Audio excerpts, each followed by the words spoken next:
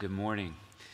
It is a joy to get to worship with you this morning. I'm so thankful for our team who's led us so far. I just want to invite you, if you have a Bible with you, to turn over to Hebrews chapter 4 as we continue our time walking through this amazing letter, this amazing book of Hebrews.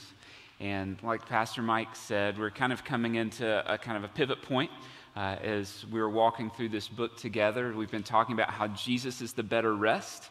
And then beginning today and in the weeks ahead, we're going to be talking about how Jesus is the great high priest. And this is such an important theme in the book of Hebrews. It began as we already kind of prayed through Hebrews 2. It begins there, and then it picks up here at the end of chapter 4 and in chapter 5. And then really, as you go through chapters 7 through 10, it's going to be a predominant theme of the book. And so one of the joys of what we kind of get to do this morning is over the next several weeks, we're preparing our hearts, not just around this idea of Jesus as the great high priest or better high priest, but Jesus as the great high priest, setting our hearts toward Easter that's coming just a few weeks from now. And so I'm so excited for us to be able to dive in and to pursue that together. And I just want to encourage you, if you are here and you are in the reading plan, you've been involved in the series, just keep going with us. Even today, as we walk through this passage, we're going to be pulling from the Old Testament a lot to kind of unpack and understand what's happening here.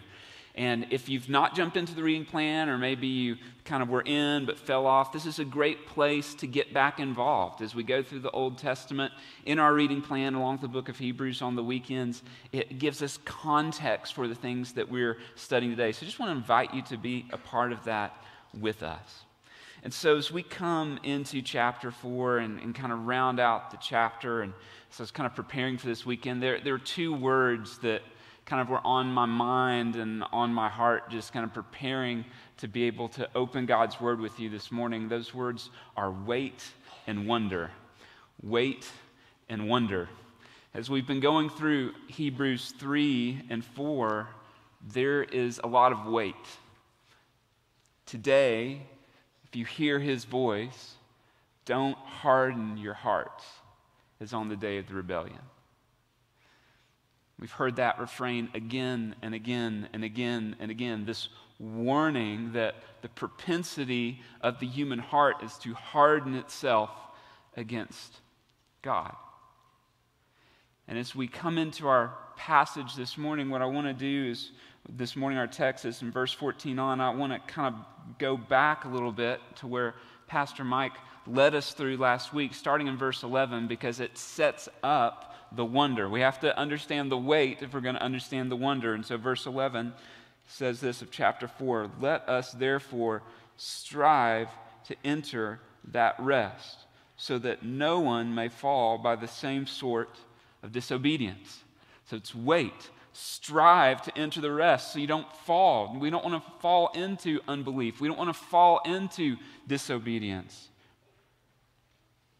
Verse 12, "For the word of God is living and active, sharper than any two-edged sword, piercing to the division of soul and spirit, of joints and of marrow, discerning the thoughts and the intention of the heart." So not only do we want to strive that we would not fail to enter that rest, but the Word of God, the written Word of God and the incarnate Word of God, Jesus Christ, together they pierce to our soul, that they expose us, that our thoughts, our desires, our intentions, they are brought out before God. That is weighty, because if you're anything like me, when you get to the root of our heart, there's a lot of ugly things there.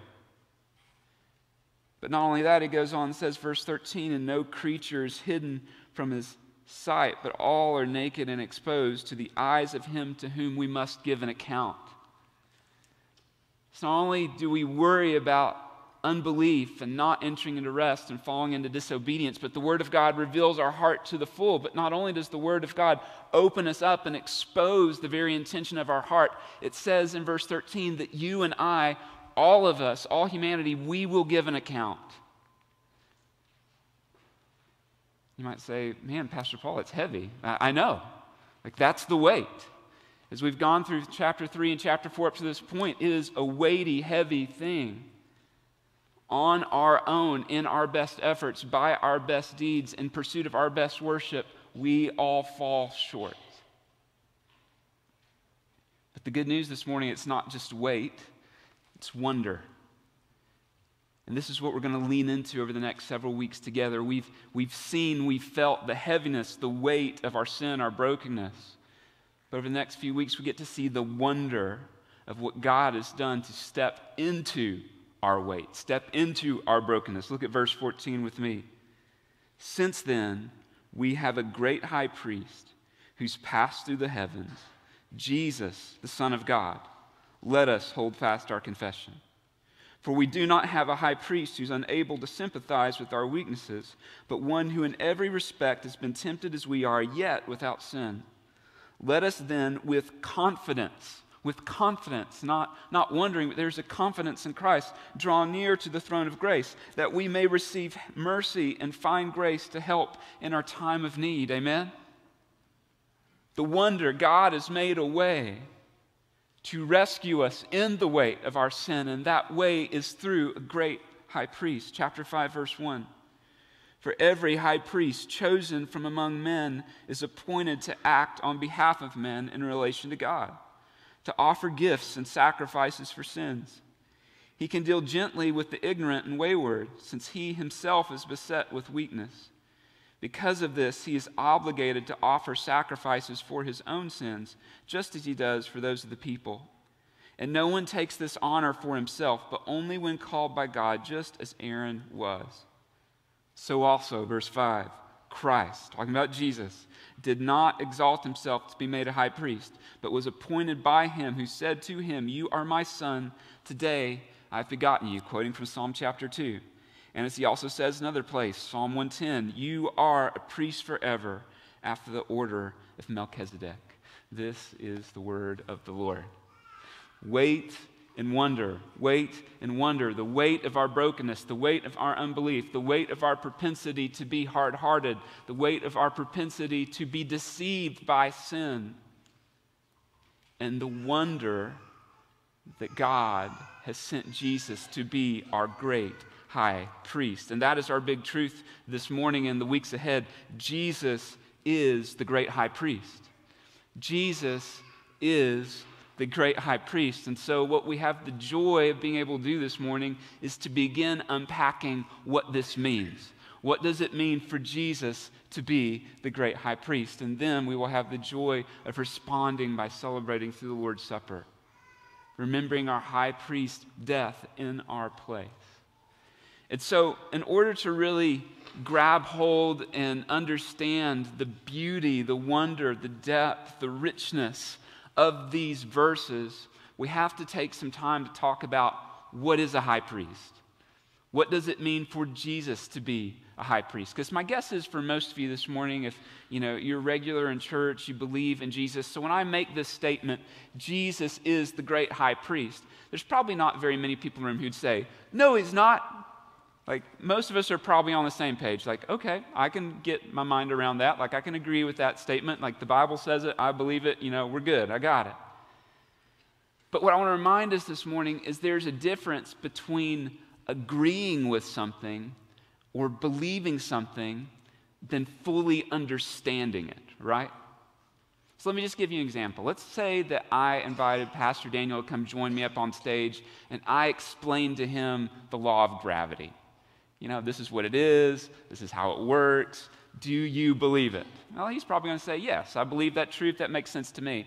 But it would be different if I explain it to him versus if I just push him off the stage and say, gravity.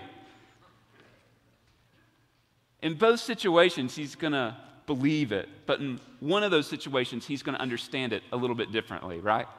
I wouldn't do that. I'm a nice guy. He might do that to me. I wouldn't do that to him. But there's a difference between agreeing with something, even believing something, versus understanding it.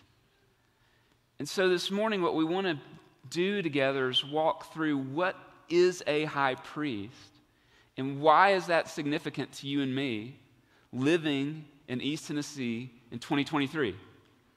Why are we talking about high priests? That's just kind of an Old Testament thing, Bible terminology. Why does that matter to you? How does that change the way that you go to work tomorrow? How does that affect the way that you parent? How does that affect the way that you engage with your spouse after this is over? Why are we spending the time talking about great high priest? How is the great high priest an answer to all of these problems of not entering rest and unbelief? In order to understand the fullness, the wonder, the beauty of Jesus being the great high priest, we have to take some time to unpack the context. The context. And if we just had time this morning, we would just read. And I would encourage you to go back in your Bible. If you've been through the reading plan, you've read this already, but you go back and review. Exodus chapter 28 and 29 explain the role of the high priest. Leviticus chapter 4 and Leviticus chapter 16 specifically talk about the way the high priest serves the people through sacrifice. And those passages, while they are unfamiliar for most of us, like we might kind of know they're there, to this audience, they knew these texts. They knew the history. They knew the law. They knew the role of the high priest. And so when the author of Hebrews begins talking about Jesus being the greater high priest, they are leaning in. Because the high priest is so significant to the Jewish culture and understanding and beliefs. For Jesus to be greater than all the other high priests, for him to even be greater than Aaron, the greatest of all the high priests, it's significant. So what I want to do this morning and next week, and as we move into these weeks ahead, is really try to answer two questions. Why is the high priest significant? And two, how is Jesus the great high priest? How is he the better high priest? Why does that matter for you? Why does that matter for us today as a church family?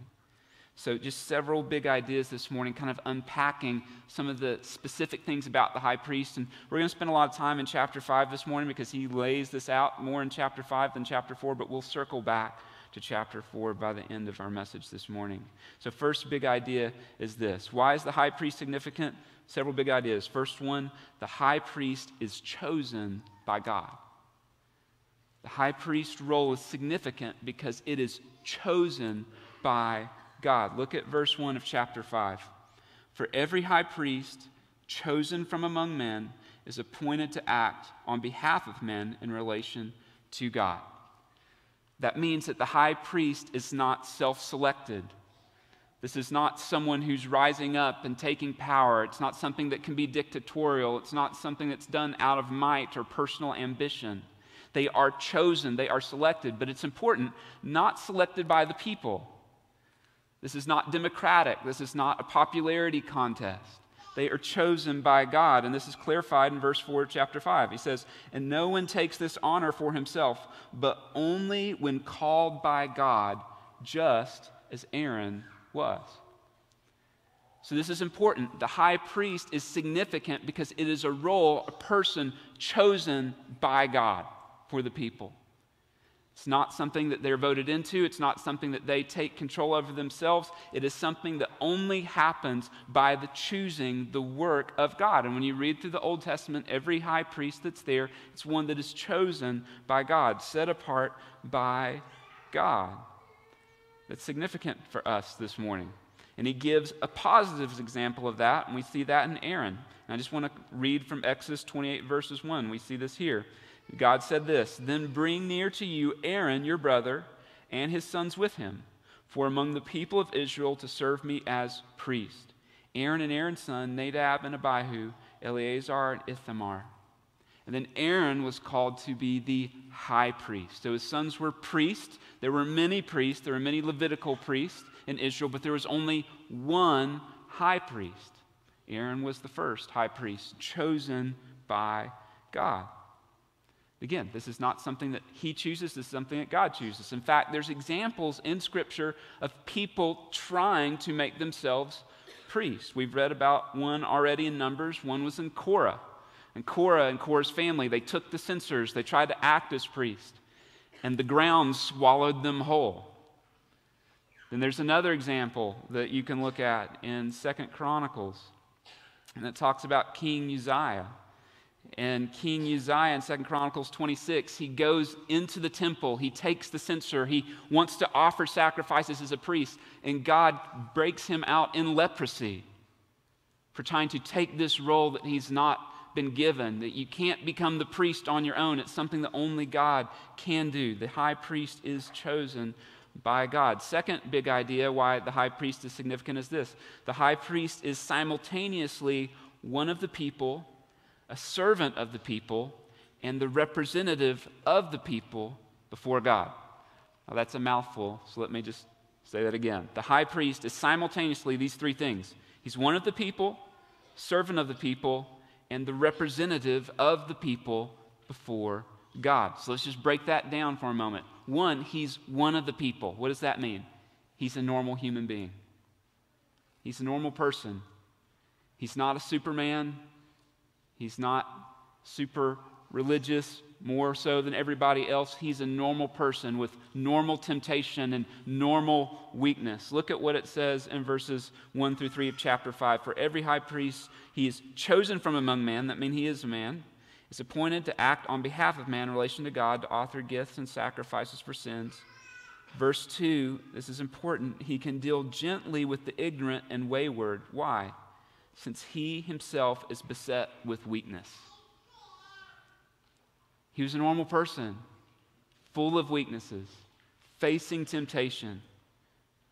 Not only that, verse 3, because of this, he's obligated to offer sacrifice for his own sins, just as he does for the people. So the high priest was not sinless because he was human, because he was a man full of weakness. Before he could go in and offer sacrifices on behalf of the people before God, he had to offer sacrifices for himself. He's a normal human being, full of weakness, facing temptation. But not only is he one of the people, secondly, he serves the people. He is called to serve those who are ignorant and wayward.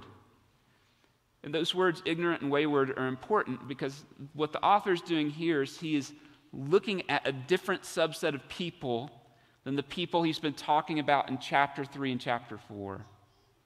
So the hard-hearted, unbelieving person, that's a different group than the people he's talking about here, the ignorant and the wayward. The hard-hearted and unbelieving are those who have not fully trusted in God. They might be among the people of God, around the people of God, but they have not followed God by faith, as we've talked about the last several weeks. The ignorant and wayward, that's a different category. It's a category of people who are following God, but are in need of God's help. They might be ignorant because they lack knowledge. They're baby Christians. They're immature in the faith. And they are wayward. They walk away from obedience. They sin, they fall because of their lack of knowledge, their lack of understanding. For some of you in this room, that's where you are. That's not a bad thing. You're a baby Christian. You're immature. You don't have a lot of knowledge about the faith, and so you tend to be wayward. And to you this morning, I just encourage you, we want to help you grow up. That's what the church is meant to do, to help one another grow up. For some, ignorance is due to lack of pursuit. And I think this is a lot of us in the church. Like, we have knowledge. We've been around the truth. We're trusting Jesus. But we're not walking in obedience to the truth. We're not walking in abiding pursuit. And so in our ignorance, we become wayward. Our hearts are prone to wander. We lose sight of our Savior.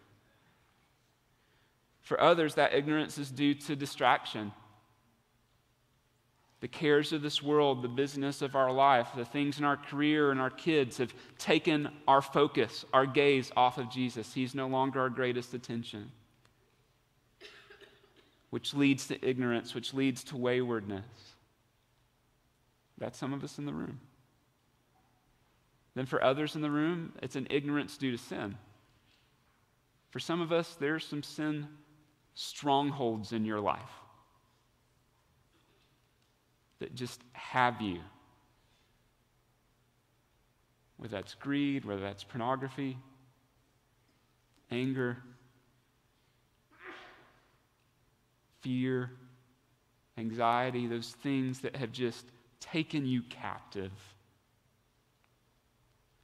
which make you ignorant, which make you wayward. And for many of us, we're in multiple of those categories. You're like, check all of the above. Which is why you and we need a high priest. Because not only is the high priest one of the people, he serves the people, but third, and this is one of the most important ones, the high priest represents the people. He represents the people. He goes before God on behalf of the people. He is one of them, but he represents the whole nation, the whole people before God. Verse 1 of chapter 5, for every high priest chosen from among men is appointed to do what? Act on behalf of men in relation to God.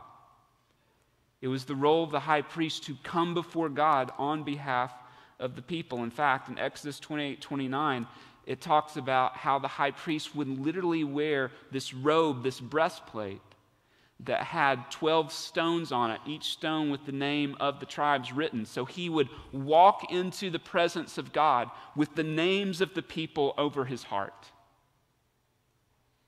And he would represent the nation, all the people, in their ignorance, in their waywardness, before holy, holy, holy God. And so the high priest is significant because he's chosen by God, but the high priest is also significant because he stands before God on behalf of the people. Which leads to the third big idea. Third, we see the high priest also is significant because he has access to God's presence. Access to God's presence. See, all of life in Israel was meant to be centered around the presence of God. The way they arranged their camp was in this massive kind of circular formation with the tabernacle at the center. That as the people went, they went by a cloud, a fire by day, or a pillar by night, and it was a symbol of God's presence leading the people. Everything revolved around God's presence. They were to be God's people, which meant God's presence was to be among them. In Exodus 29:45-46, it says, I will dwell among the people of Israel. I will be their God. And they shall know that I am the Lord their God, who brought them out of the land of Egypt, that I might dwell among them. I am the Lord their God. And so God's presence would be manifest at the sanctuary, that God's people could see his presence at the tabernacle, but they couldn't go in. They couldn't go into God's presence because of their sinfulness.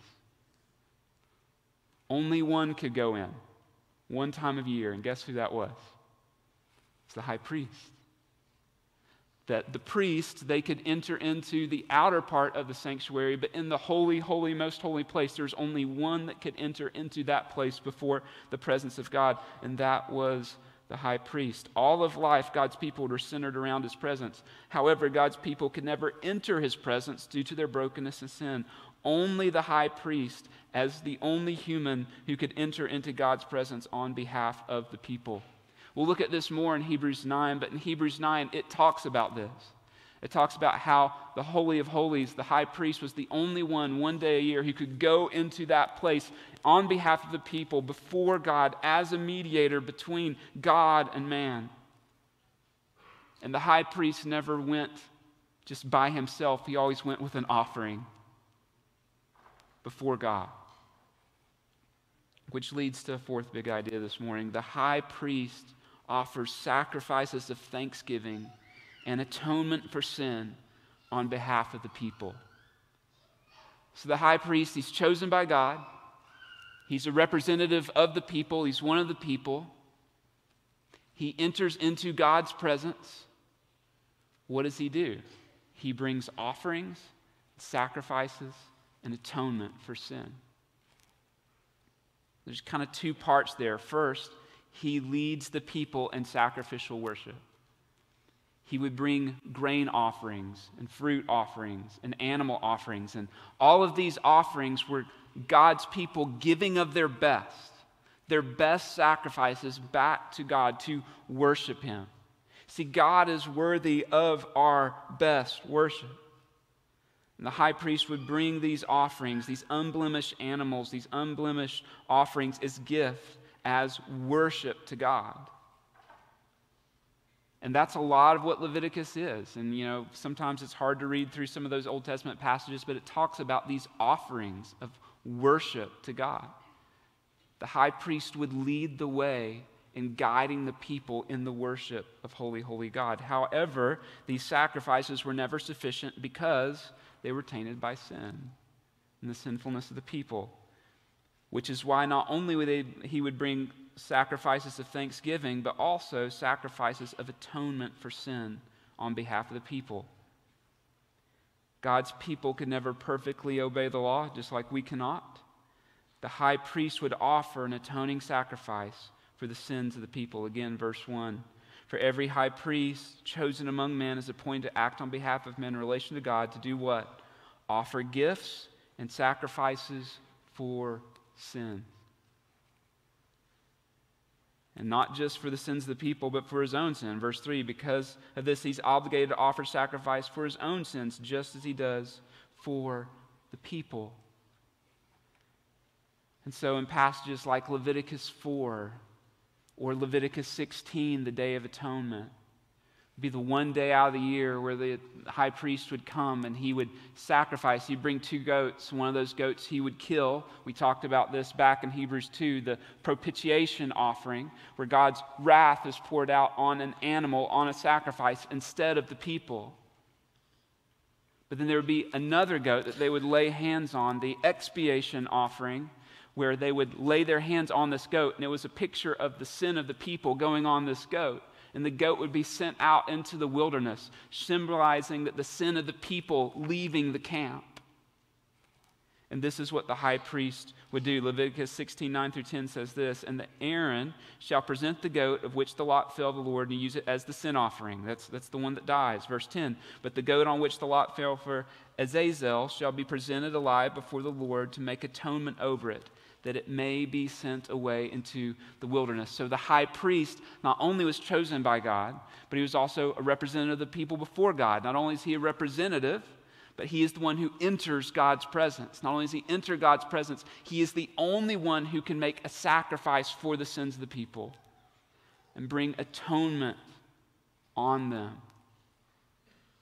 to cover their sin. But this wasn't a one-time high priest or a one-time sacrifice. It was again and again and again and again, year after year, decade after decade, generation after generation, blood being shed on behalf of the sins of the people. And now, in this moment, the author of Hebrews writes to his audience saying, there is a true and greater, a better high priest. His name is Jesus. He is the one that we look to. He is the one who makes the way for us. So what do we do with this? I just want to give you a few kind of thoughts of application. Like we talk about next steps. Every time we hear the word, we want to respond to it. What are some next steps for us? What do we do with this passage and with these realities? Let me just offer a few ideas. Here's what I want to encourage you to do. If you've been around much over the last year, you hear us talk about observe, add, expand, restore. As I walk through some of these applications, next steps, I want you to take your observation glasses on over your own life and say, how does this apply to me? What needs to be added in my own pursuit of Jesus in light of this? What am I growing in, but I need to keep growing. I need to expand upon it. Or maybe it's something that when you look back at your past, this is something that was you were growing in, you were thriving in, you were seeing God work in your life, but that's kind of fallen by the wayside, and you need restoration. You need to rekindle that pursuit. What do we do with these realities about the high priest? A few applications for us. First is this: God's selection of the high priest is a reminder to us of this, and I think this is so important for us this morning, church. His providential selection of the high priest reminds us that we must trust his plan. No one makes a decision to be a high priest. That's God's plan. That's God's initiative. That's God's work.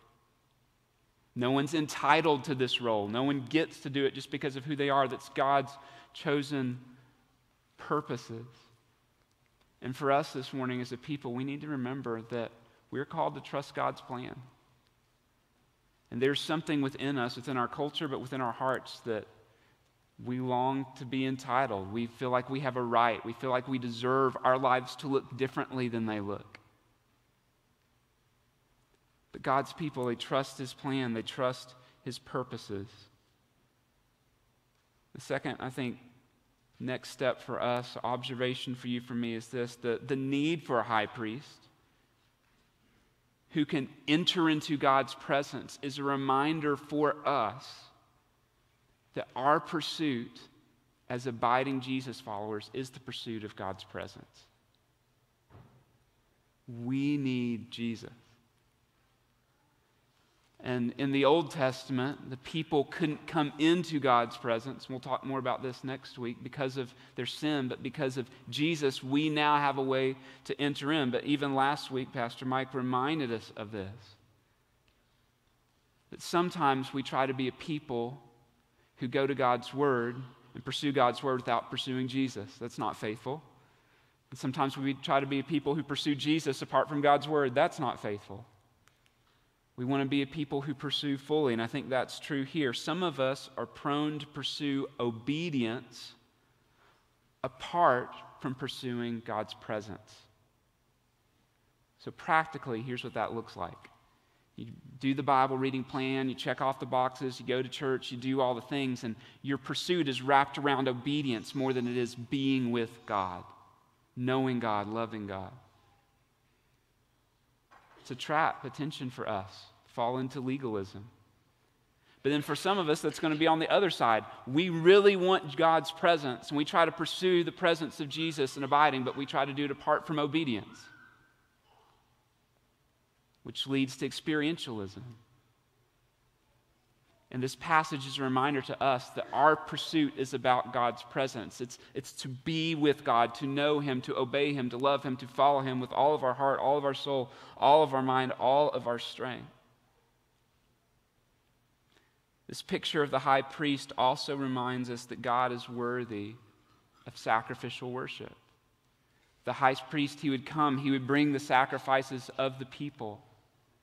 And though today we do not bring grain offerings or fruit offerings or animal offerings to church, amen, like that's a good thing.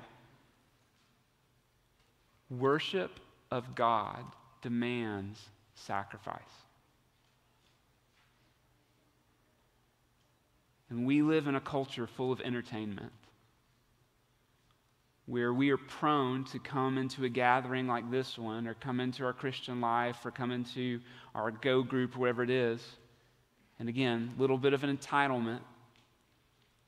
And it's just about us in that moment. The picture we see here and we see throughout the New Testament, Romans 12:1 is a great example of this, is that we are called to be living sacrifices. To come to bring worship that cost us something. That's why we give financially and generously, starting at 10% and going above. Why? Because Jesus is worthy of our greatest worship. That's why we give our time during the week. Why? Because Jesus is worthy of our greatest worship. So it's worth taking time away from good things. Maybe that might be work. Maybe that might be your kids' sports. Maybe that might be a project you want to work on the house, to be with God's people, to serve the needs of your community, to share the gospel. Why? Because worship demands sacrifice. And Jesus is worthy of our sacrifice. But lastly, I think one of the applications, next steps for us, is the high priest reminds us that we are in need of a substitute. We are in need of one who can stand in our place. We are in need of one who is chosen by God to serve the people. We are in need of one who can be fully a son of man and who can represent us as sons of men before holy, holy, holy God.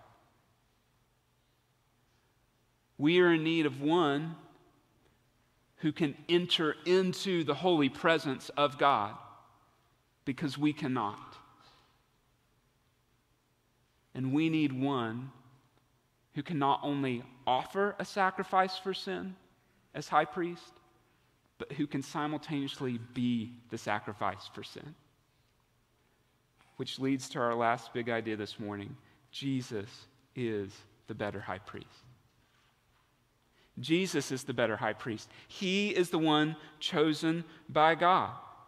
Look at chapter 5, verse 1 again. For every high priest chosen from among men is appointed on behalf of men in relation to God to offer gifts and sacrifices for sins. Verse 4.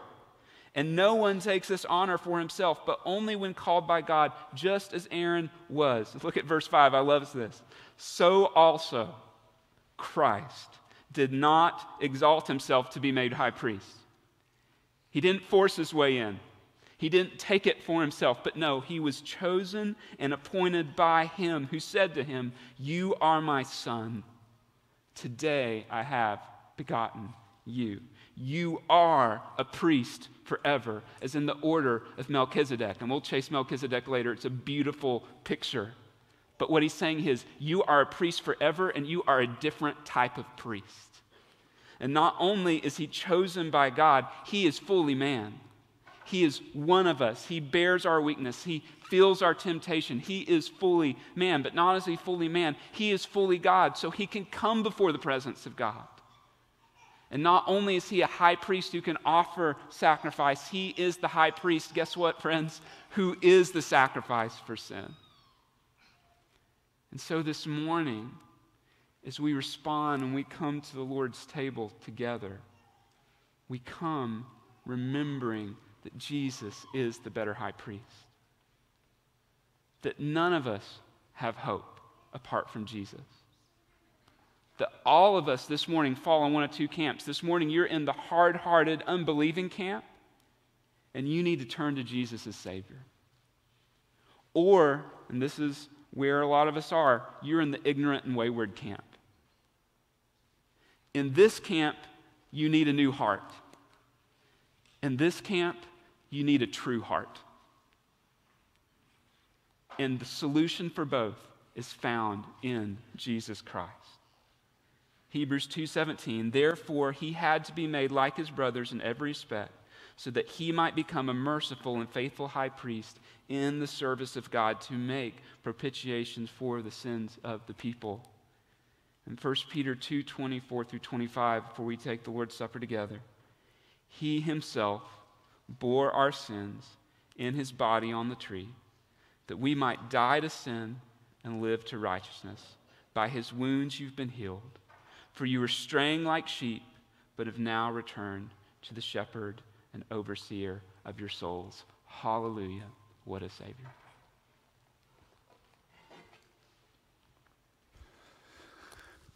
So we're going to